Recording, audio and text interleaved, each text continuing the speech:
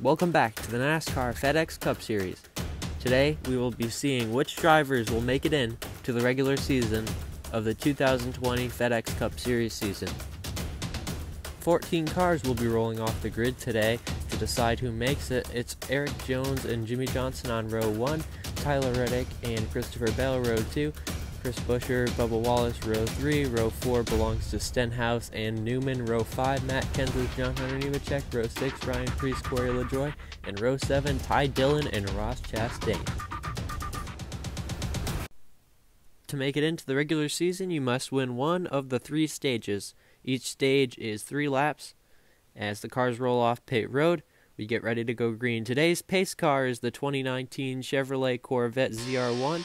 He pulls off and we're finally ready to go green. The green flag is in the air over the first race of the 2020 FedEx Cup Series season. Johnson and Bell away with a great push on that outside. Johnson drops down, gets a push from Erik Jones. Looks like he's going to come off 4 and get ready to lead lap 1. No, he's around! Off the bumper of Erik Jones, Jimmie Johnson on the first lap spins around. Let's take a look at what happened here. Just a big push from Reddick to Jones.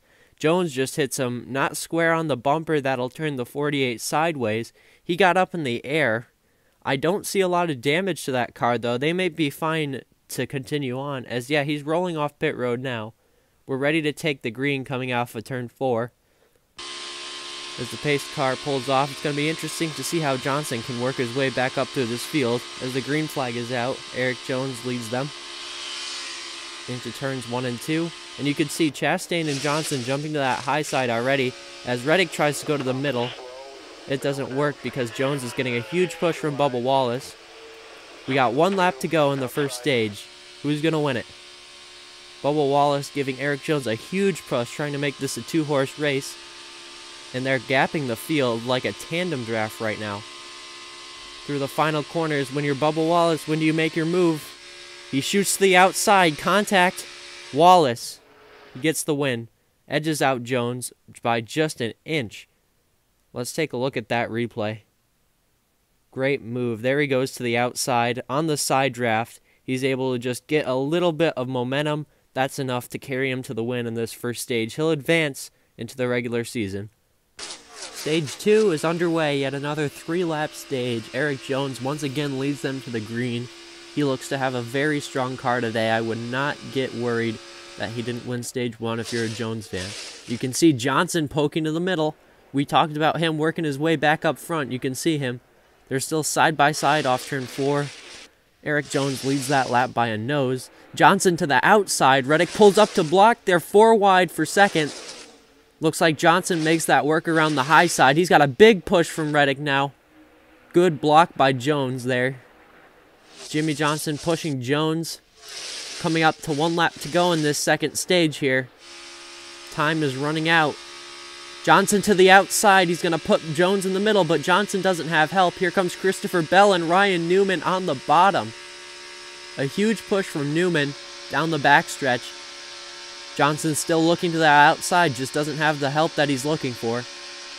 It's going to come down to Ryan Newman and Christopher Bell. Newman looks high, looks low. Not going to work. Christopher Bell wins stage 2. These drivers really only have 1 good shot left. This is stage 3, the final one. Pace car is off. Jimmie Johnson and Ryan Newman lead them to the green. Newman away with a decent jump. Neither driver has that much help right now, as they're still side by side coming off of turn 4, or turn 2, excuse me, as Johnson gets a huge push from Erik Jones. That's going to propel him to the lead.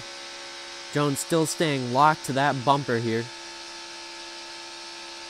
A good push. Here comes Kenseth looking to the outside. Jones in the wall, upside down is the 42 and the 20. A huge crash here.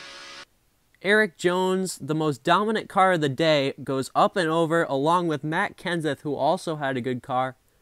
Wow, you could see when the air got under that 20 car, when Newman hit him, he just took off like an airplane.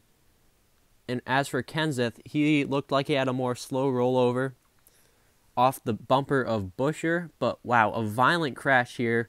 And that's going to leave us with 1 lap to go in the final stage to decide who wins it. Here we go then. I don't think it's any surprise that Jimmie Johnson's leading them with how good he's been at these restrictor plate races. He's getting a good push from Reddick. He's going to get out front. The rest of the field not looking like they're going to be able to get a run here. Every car just side by side and spaced out, really. And it looks like the 7-time champ is going to get the win in the final stage and advance with Christopher Bell and Bubba Wallace to the regular season. There's your 3 right there. A fantastic race for the FedEx Cup Series today. Those 3 drivers, I'm sure they're happy. Unfortunately, no burnouts because they need to save those cars for the race in 2 weeks. Make sure you tune in for that. Also, signups will be available later today. So make sure you stay tuned for that sign-up video. The 3 drivers that have won today will join the other 16 drivers that made the playoffs this year in a championship hunt for the Cup at the end of the season. Thanks for watching, and look out for the sign-up video later today, and tune in 2 weeks for the second race.